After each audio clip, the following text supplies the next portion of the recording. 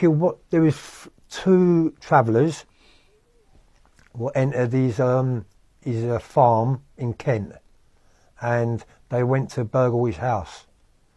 They got caught burgling his house in the early hours in the morning by Tony Martin, and Tony Martin come down the stairs with a with a shotgun, an old 410 single shot shotgun, a 410.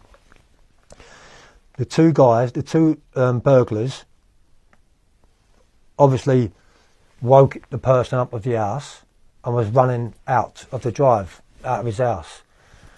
Tony Martin shot one of the kids and killed him stone dead. He died on the spot, and the other one got away.